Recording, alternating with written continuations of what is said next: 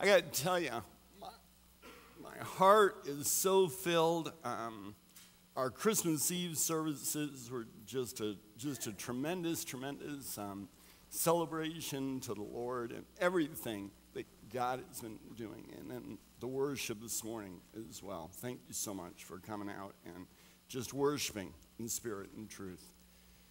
Today we're going to finish our series that we started a few weeks ago called All I Want for Christmas. And we looked at a number of different things that we truly in our heart may want at this time of year. The first week we learned that all I may want is some peace and quiet. And we learned about how to receive peace from God, to have the peace of God, so we can be agents of the peace for God to people around us. Then the second week we said all I want is a break from the fake, is just to be real, to be honest, to be transparent. Then we looked at something to smile about, true joy. And we learned that joy is not dependent on circumstances, that's happiness. But we learned the source of true joy is Christ ruling in our lives. And there seems to be a new tradition that's taken place when giving gifts. Have you ever noticed? You give someone a gift, and when they open it up, it seems like before they've even been able to say anything to you, say, don't worry, if you don't like it, or it doesn't fit, or you'd like to have something else, I've got the receipt. I've got the gift receipt, so you can take it back for what you really, really want. Anybody else ever seen that around, right? And it seems like it's just become part of the whole thing. Like, as soon as they open it, don't worry if you don't like it. Don't worry if it's not what you want. I got the receipt. Then you can get what you really, really want. Yesterday, was the biggest shopping day of the year. It used to be Black Friday, not anymore. Now it's the day after Christmas. And I can testify that's true. I saw you out there. I saw the parking lot. I saw the lines that we had to stand in. And so as a result, people are saying, really, all I want for Christmas is a gift with a receipt, so I can take it back and get what I really want. It's interesting. Paul writes this in 2 Corinthians chapter 9. Thanks be to God for his indescribable gift. You know, the wonderful thing about Christ is he's not a gift with a receipt, because you never want to give him back. Amen? You never want to give him back because of what he provides. And so today, we're going to talk about the issue of contentment. True contentment. Now, contentment is not a passive que sera. Contentment is not just kind of sitting around and saying, well, whatever, it's going to be okay, everything will be just fine. We're going to find, as we look at 3 different passages today, that teach us about true contentment, not about gifts, that's not what it's about, but about life itself. Because so often, life hands us something we don't want. Life hands us a situation that we don't want. And we find that the writers of the New Testament, when they write and speak about contentment, these were not people who had an easy life. They were persecuted. They were in prison. They were in hardship. They were suffering. We also find that when the Apostle Paul talks about contentment, he's not one of those guys that you would picture sitting around the campfire just saying, well, whatever it is, it's fine. This guy was driven. He was focused. He was driven to change the world for Christ. So we're talking about someone, when he talks about contentment, we're talking about someone who had a focus, who had a drive, who had a passion. So maybe you're in a situation where you feel like your life is out of control and you're not sure what to do about it. So when you even think about the idea of contentment, it's really hard because your situation outside of yourself seems totally out of control. Recently, our like-minded support group watched a series of messages by Andy Stanley that had a great impact on all of us, and he asked this question: what do you do when there's nothing you can do? What do you do when you're in a situation and there's nothing you can do to change the situation? There's no action steps. There's nothing you can do to control what goes on outside of you. And yet, we're told to be content. Maybe it's a health issue, and the doctors have given you a report, and there's nothing you can do about it. What do you do when there's nothing you can do? Maybe it's a relationship that you have with your spouse or with your parents or with your children, and it's to a point where there's nothing you can do about it to change it. There's no more steps that you can take to change it. What do you do when there's nothing you can do? Or maybe your finances. You've done everything you can, but you're in such a tight situation, you're not sure how you can truly be content because you constantly find that gap at the end of the month. So we're going to look at 3 passages of Scripture that teach us about contentment. But first off, what is contentment? Contentment is that inner peace, that inner calmness, that inner sense of control when everything outside of you is out of control. Contentment is that inner sense of peace when everything around you is out of control. Last night, many of you may have heard the news from the Dallas, Texas area. The Rowlett Garland area where we came from, or where our church was located, was hit by 3 or 4 tornadoes. 9 people so far have been found dead as a result of it. And we were getting all kinds of Facebook messages, text messages of people who were huddled in their closets in their home while the tornado came through. We experienced that once when we lived in Texas. It was a horrible experience. All of us huddled into this closet, waiting for the tornado to go by, and it sounds like a locomotive is coming through, and you're not sure what's going to happen. That's the picture of a sense of safety when everything outside is totally out of control.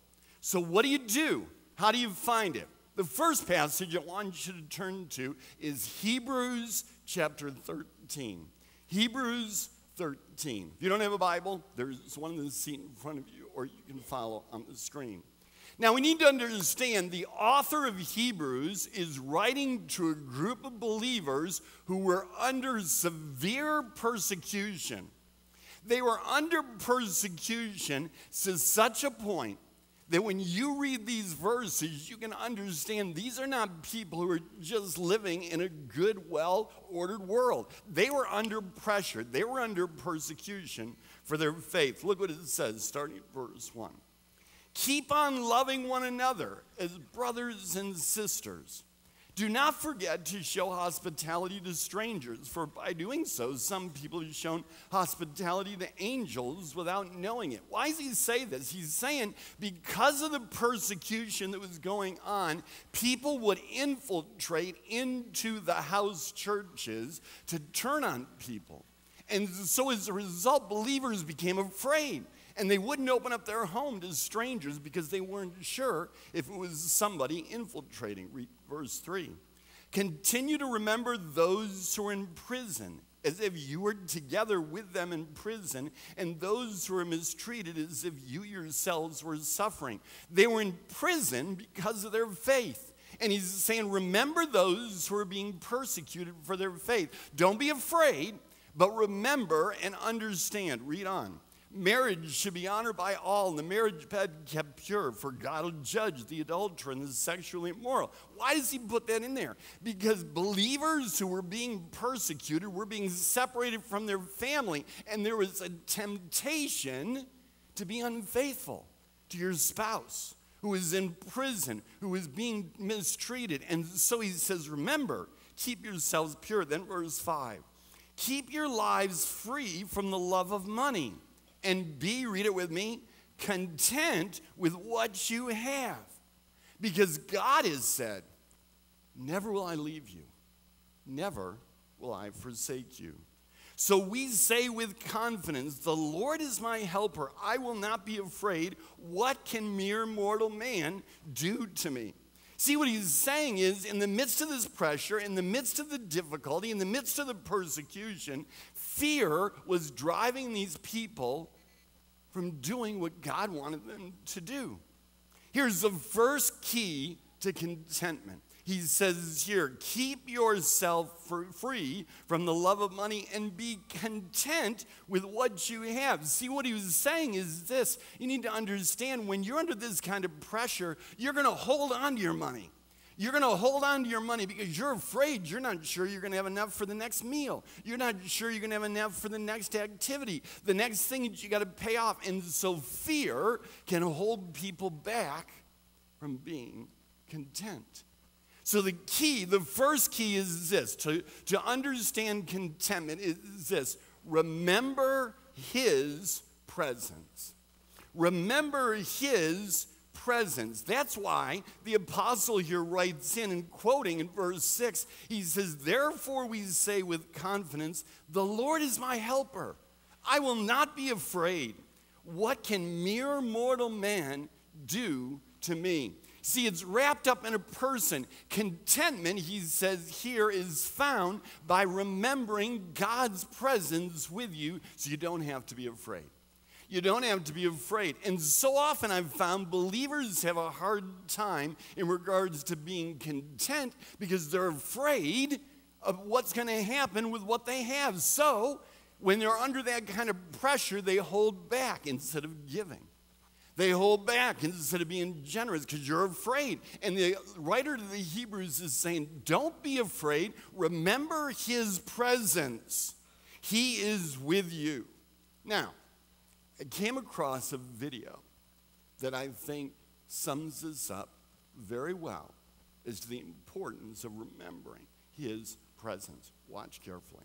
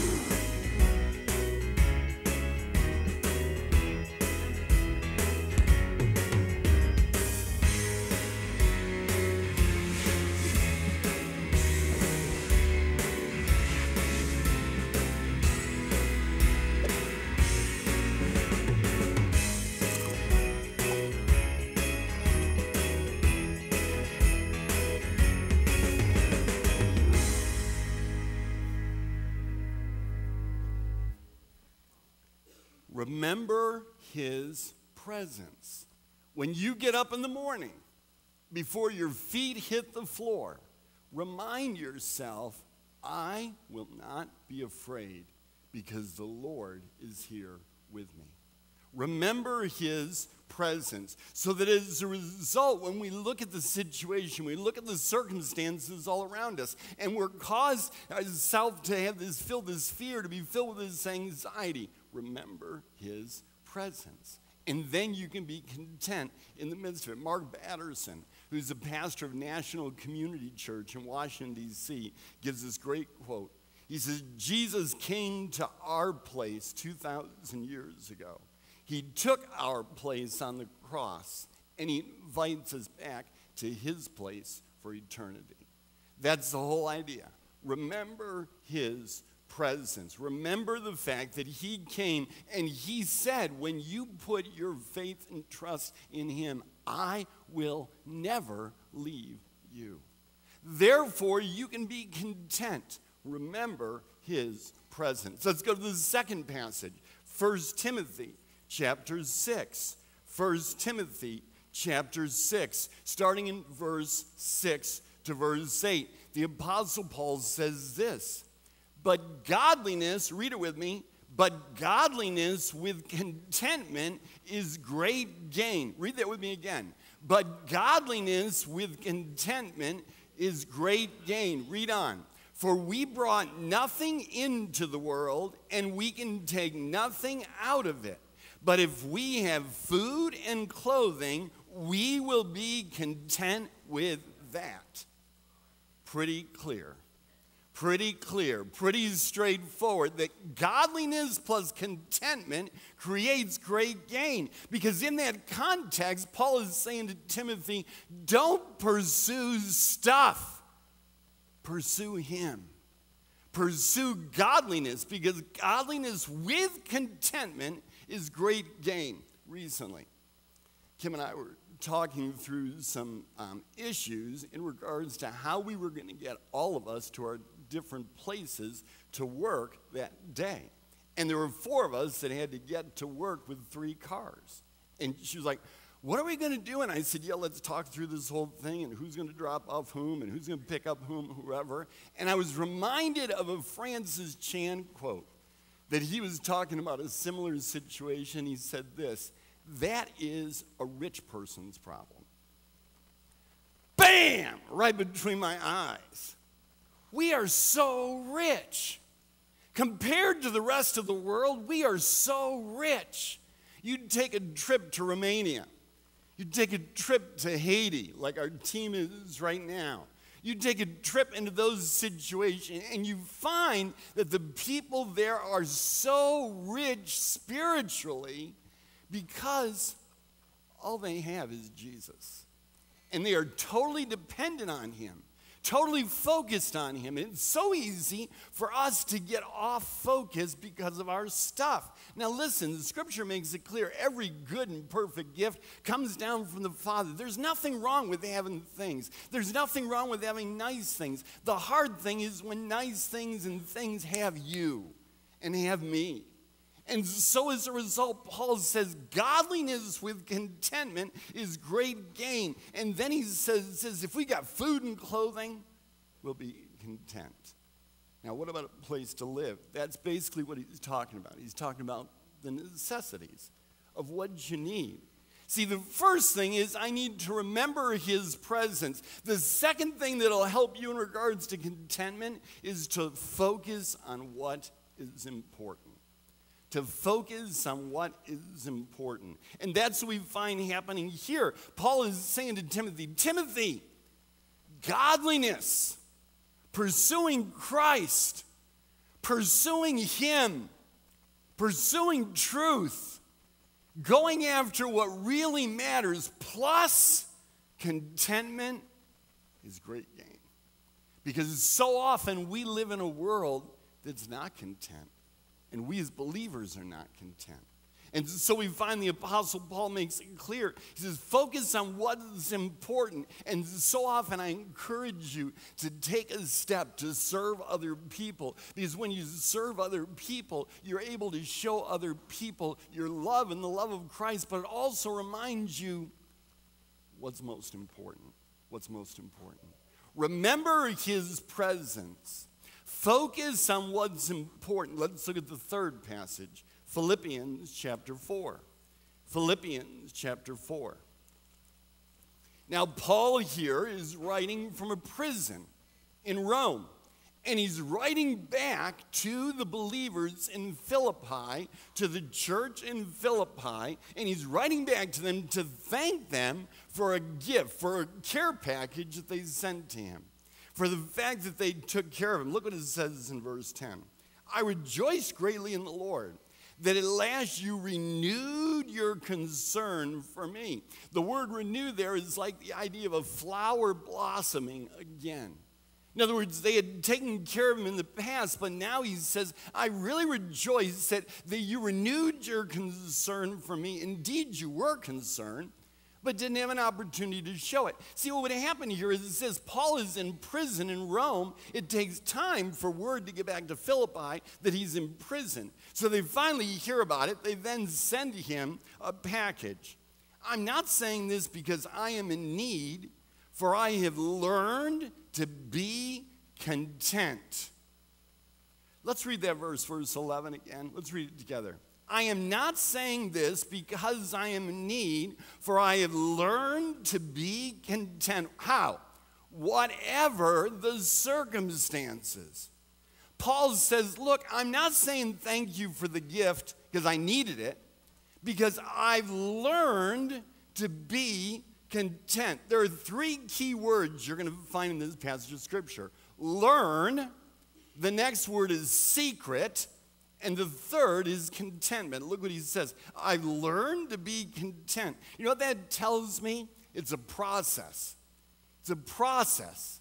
You know what it also tells me? We can learn to be content. Turn to your neighbor and say, I can learn to be content. Do it right now. It didn't sound very convincing to me at all right now. But we can learn to be content. It's not something, look at me. You can stop talking to your neighbor now. Now you can look at me, all right? It's not something God just zaps you with. I'm content. No, he says, I've learned to be content. And in the context, he says, sometimes I'm in need, and sometimes I have a lot. But he says, I've learned to be content, whatever the circumstances. And if you go to the Greek, the word whatever means whatever. It means whatever the circumstances. You say, yeah, but you don't know mine. No, the word whatever covers them all. Paul says, I've learned to be content, whatever the circumstances. Read on. I know what it is to be in need. I know what it is to have plenty. I've learned the secret of being content. Read it with me. In any and every situation. See what he says here? I've learned, meaning it's a process, meaning there's a goal, meaning I can do it. I can learn it. I've learned to be content. Now he says, I've learned the secret. The word used here for secret was used of a special initiation for those that were part of a secret club or group. What Paul is saying is, we are part of a secret group because we have a relationship with Christ. And we can say, I've learned to be content. Not only I've learned to be content, I've learned the secret. Okay, I don't know about you. Tell me. Tell me what it is. Paul, tell me the secret. I won't tell anybody. Tell me the secret. He says, I've learned to be content. It's a process. Then he says, I've learned the secret. Anybody else want to know what the secret is? I mean, isn't that an issue we all struggle with in regards to being content with either our circumstances or our situation or what we've got or what we don't have, what we did get or didn't get at Christmas time? I've learned to be content. Then he repeats it and says, I've learned the secret. All right, Paul, tell me the secret. Read on. So I've learned the secret, whether in plenty or in want, whether well-fed or hungry. Verse 13, read it with me. I can do all this through him who gives me strength. Read it with me again. I can do all this through him who gives me strength. Notice what he's saying. We need to remember his presence. We need to focus on what is important. Here's the third thing. You need to depend on his power. See, to be content, Paul says, here's the secret. I can't. He can. And I give him permission to do it through me. I can't be content on my own. I can't. But he can. And I give him permission to do it through me. Whatever your situation, whether it's relationship, health, finance, whatever the situation is, family, whatever the issue is, and you're saying, I can't take it one more day. That's okay to say. I can't, but he can. And he can through me. He says, here's the secret. Remember his presence. He's with you, so you don't have to be afraid. Focus on what's important and depend on his power. And being willing to say, I can't, but he can. And he can through me. And I've found that when I get up and I look at my day and I looked at everything that's facing me, I need to say, I can't, but you can. And I give you permission to do it through me. Going into a counseling situation, not sure what to say, not sure how to respond. I can't. You can. And I give you permission to do it through me. Looking at the circumstances around me and looking at people that I'm concerned about. I want to see life change take place, but I can't do anything about it. I can't. You can. And I give you permission to do whatever it is you want to do through me. Contentment comes by remembering his presence, by focusing on what's important, and by depending on his power. The key to contentment, the gift of Christmas, the gift that you all have and we all have if we've trusted Christ, the key to contentment is to remind yourself that all you need, you have, because you got Jesus. And he is enough. So as a result, we can understand what it is he's saying. And the next time discontentment comes knocking at your door, remember what you need is what you got. Because you got him. And he's enough. As I finished, I came across a verse this morning to me that is a beautiful verse to pray. I don't even have a slide for it because I just came across it this morning. This is from Psalm 16:5. David says this, Lord, you alone are my portion and my cup. You make my lot secure. Lord, you alone are my portion and my cup.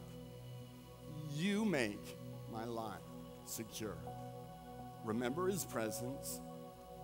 Focus on what's important and depend on his power. Let's pray. Father in heaven, it's so easy to be discontented. And I pray today that you'll remind us that Christ is enough, that you have given us all we need because we have him. And help us to focus on connecting with him, with his peace, with his presence, with his power, so we can truly experience the joy of contentment. In Jesus' name.